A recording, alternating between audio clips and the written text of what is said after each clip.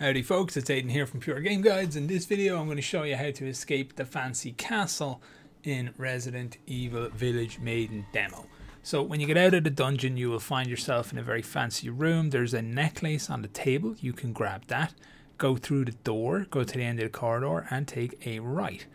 You're going to see a weird shape on the other side of the door, you can just ignore that, go through, it'll be gone by the time you get there. You'll find yourself in a big foyer overlooking a lobby, and there will be a strange and spooky weird door there. That's important, we'll need to come back to it. After that, head downstairs.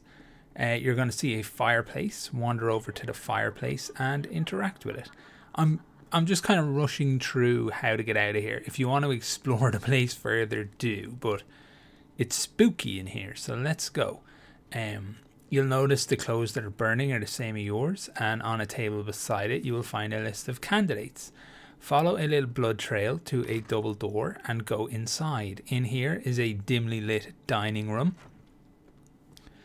On the table is a goblet. If you pick it up and examine it and look inside, you will find a maroon eye ring.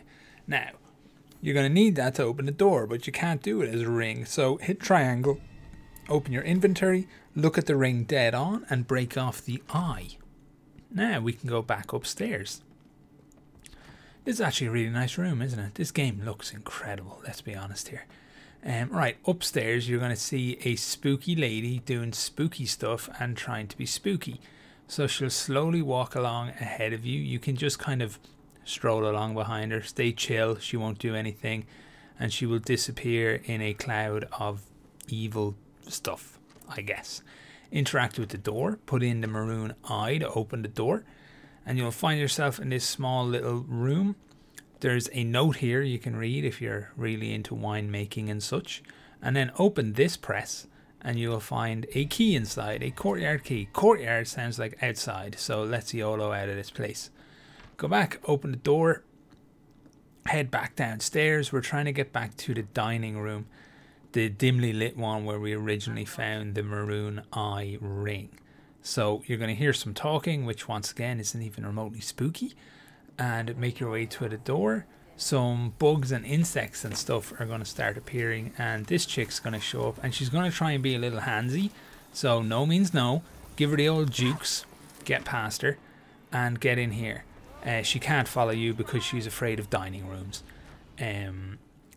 Use your courtyard key to open this door, and that's the end of the demo. So yeah, that's it for Maiden.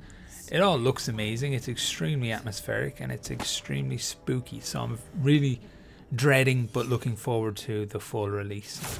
So hopefully you found this video helpful or at least interesting. If you did, you may consider liking and subscribing, and thank you so much for watching, guys.